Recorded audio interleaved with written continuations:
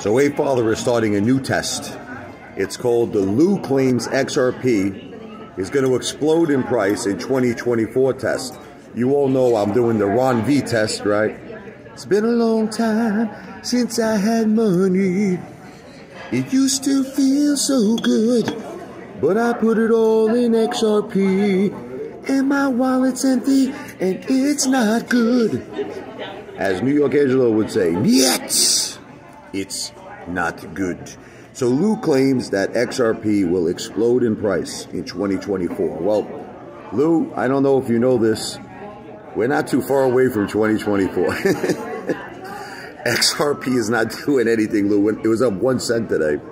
So we're very close to 2024. So starting January, after, of course, New Year's, January 2nd, Apefather will make a part of his channel, Was Lou Right? Now, we all know Lou's never right. Lou's been wrong about every single play he's ever mentioned.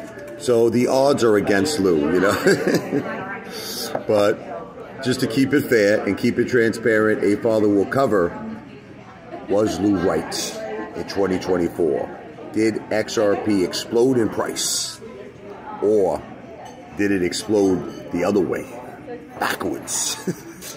We all know Lou knows about backwards. So that's why maybe he's mixing it up.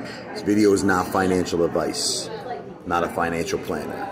This video is for entertainment purposes only.